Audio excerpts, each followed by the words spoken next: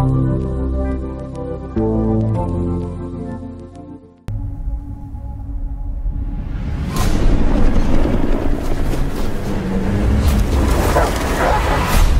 is no greater scourge facing America from within. The president takes the opioid crisis very seriously. The kid got snagged at the border. The courier? Took a year of undercover work to get this far. Maybe it's dangerous to press a big sale now. Yeah, but what choice do we have? Our product will be the first truly non-addictive painkiller. What the hell is going on? All the addiction centers are lighting up. And then by day 10, they're dead. I'm looking for my son. Were you aware of any issues with your son? Like what? Based on your results, you want Northlight to pull their billion-dollar drug. It could cost you a hell of a lot more than your teaching job. You've got to have a plan. A plan. But tell him the truth. Careful. Should this kid get an itch to name names, that would be unpleasant for everyone.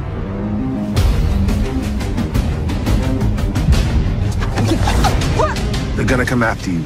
But what you're doing now may be the most important thing you ever do. You had my son run drugs for you. This is the biggest public health crisis since tobacco. It's not our responsibility. Then whose is it? You cannot walk into that by alone. We can't quit. We can't stop. What do you think we're here to do? To make a difference? We can touch you anywhere in the world. We're running out of time. Last chance.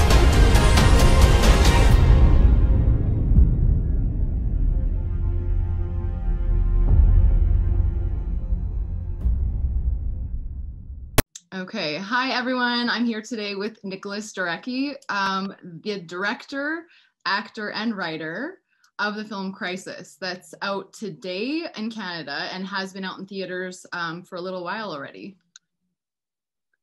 Pleasure to be here, Katrina. Thanks so much for coming. So can you tell me a little bit about Crisis and how you started developing this film? Absolutely. So this film really started a long time ago with a personal connection. I had a friend who got involved with opioids about 15 years ago when so little was known, and he's not with us anymore. Nice. And so it started with pain pills, and then it became heroin, and you know, we didn't understand it at all because this was a bright guy who was from a good family and made no sense to us. But you know, we closed the chapter on that. Now, then about maybe 5-6 years ago in the US, a lot of information started to come out about what was the role of the opioid manufacturers in what became an escalating epidemic. And so I started to read about it like everybody else. And I thought, boy, this looks weird. There's, you know, a lot of people making a lot of money and there's a lot of people getting sick or dying. What's going on? So I hooked up with some reporters at the Los Angeles Times, and they had done a lot of investigation into these pharmaceutical companies and, you know, whether or not the companies knew that the product was more dangerous or more addictive than had been advertised was a question of their study. Mm-hmm. And so I started to read a lot about this, and then I hooked up with this undercover detective who had busted a lot of the cartels that this film is modeled on. This film is really inspired by true events, but based heavily on real stuff. So I did all this research and I found, you know, it was a crazy situation. A product was being made in a lab that had all these wonderful life healing properties, but, you know, some of the people that took it really got very deep into it and safeguards, I think, weren't there to protect them. And a lot of money went into marketing and promoting something very dangerous for people perhaps that didn't need it or shouldn't be involved with it. So, so that inspired me. And then I started just kind of thinking, writing, dreaming. I love thrillers. Mm-hmm. I had loved, you know, 21 Grams. I like those movies where they look at things from different viewpoints, you know, and tell multiple stories. And I thought this was a great topic to do that. So when you said cartel, because I know that the in Crisis, they have the the drugs are moving from Canada to the US via Montreal. So when you say cartel, is that like the Mexican cartel? Because that's what I think of when I hear cartel. Or how is this organized? I think that's what everyone thinks of. You know, there's all this focus in, you know, Sicario, or Mexico, the border, cocaine. But what, you know, there's another border, right, which is for us the northern border. Right. And it's 2,000 miles. It's totally unpatrolled. So this movie starts out with a boy crossing the border with a sled. That was totally a true story. I just took that out of the paper. This kid was caught with $500,000 worth of pills crossing the border. And, you know, there's no enforcement there. So you can kind of do whatever you want. And then I started to research Montreal, and, you know, it's such a beautiful city. It's this incredible, you know, cultural apex, and, but it's also a port city, right? And there's, you know, smuggling and trafficking. And so I thought that would be fun to explore. And we'd never really seen a French-Canadian crime syndicate. I just thought that would be a lot of fun in a movie. And indeed, we have this wonderful actor, Guy Nadon, who plays Mother. You know, he's kind of really a national treasure there. He's warm and fatherly, but he's also menacing and ice cold. So, you know, I just thought it would be a lot of fun to explore that, and it was all very real. So it fit nicely.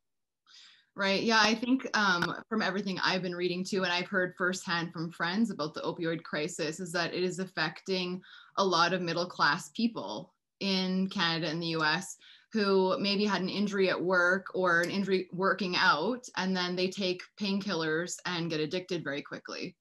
So it's nice to see a film that's addressing this. Yeah, I mean, it's terrible, really, because I think it used to be, you know, addiction, that's something for the disenfranchised, you know, the people on the fringes of society. But really, this whole thing hit like a Category 5 hurricane. And we saw, you know, that addiction really doesn't discriminate. No. Here you have a product that's made in a lab. And, you know, for a certain number of people who take it for a back injury or whatever, they're fine. But, you know, there could be as much as 20 to 50% of people who take it, and because of the way it works in their body, they very quickly become dependent on it. And so then all of a sudden the doctor doesn't want to give it to them anymore, and they go, all right, give me a little more. Okay, the doctor will play along. After a while, the doctor will say no more. Then what do? They got to go to the street to get it. And then it's very expensive. So they'll burn through their 401k, their savings in this country, you know, and then ultimately they often will switch to heroin because it's so much cheaper. And this is a terrible cycle, you know, that comes really through people with at no fault of their own. And that's something we wanted to highlight, kind of show how it got out of control. Right. Another part that I want to talk about of the film is that we have the lead character played by Armie Hammer for the police, undercover, playing that he is involved in this drug trade, but as well he is dealing with it firsthand with his sister as an addict. When you developed all of these characters, why did you choose to have that firsthand connection for him with his sister played by Lily-Rose Depp? Well, again, that comes really out of research. And, you know, you could almost say, oh, is it a cliche or is it trite, you know, that a law enforcement person in the drug trade would have a family member who has a problem with drugs. But what I found in the research is they all do. I mean, first of all, addiction touches everybody. You know, as you and I sit here and speak, I guarantee we both know someone who has a problem with addiction, right? But a lot of the DEA agents, they're compelled to go into the business because they have personal experience with addiction. And I had, you know, based this a bit on a couple different law enforcement officers I knew, both of whom had close family members who were struggling with the serious issue. So it's really more common than you would think. And what I like about it is I think, you know, the American drug war really has not been a great success. No.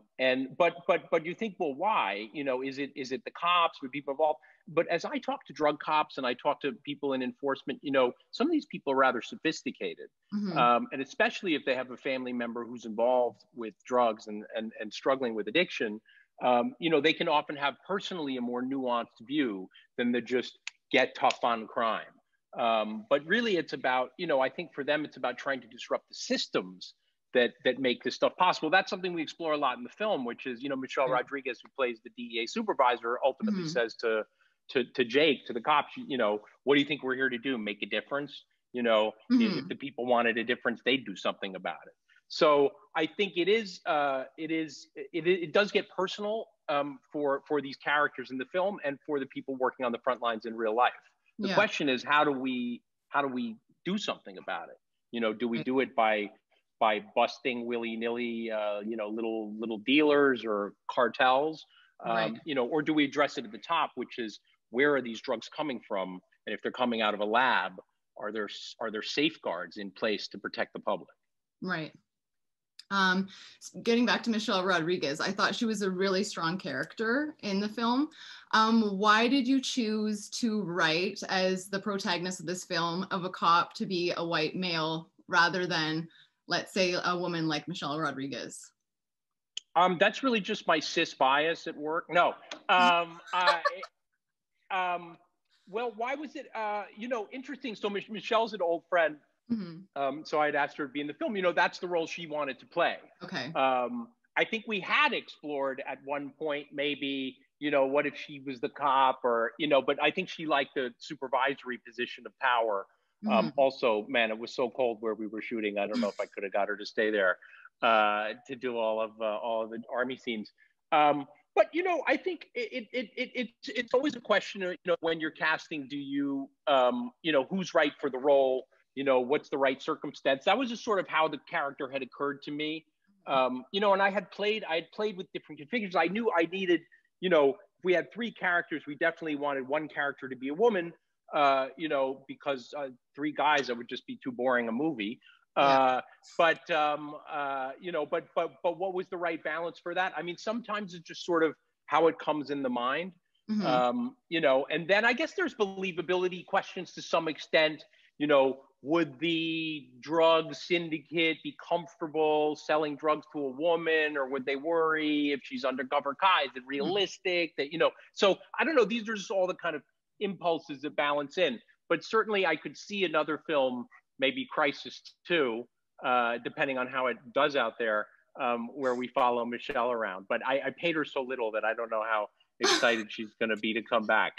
She really did this as a friend, to support the topic, because she also had people from her life who, she lost to opioids. She's been very vocal about that. Yeah, I'm sure at this stage, all of us have. It's so prevalent. I know, like, bringing that up though, I just am interested always, especially in writers and directors these days, of, making space for more female actors in leading roles. So that's why I wanted to ask you about that. That leads to the Vanity Fair article that just came out about Armie Hammer. And there was a quote in there by Luca Guadagnino, who's one of my favorite directors. And he said that the reason why he cast Armie in Call Me By Your Name was because he brought a lot of personal turmoil and grit to the character. So I just wanted to ask you about your experience of having him as the protagonist in this film, and in light of everything that's gone on with him recently, how you think that he brought that to this role in Crisis. Well, I think, every actor, and I do think Armie's a very good actor. No doubt. I think that they use things from their life, into creating a character. Now, my relationship with Armie was professional, right? We weren't. I don't know. I know him only in the context of making the film. Right.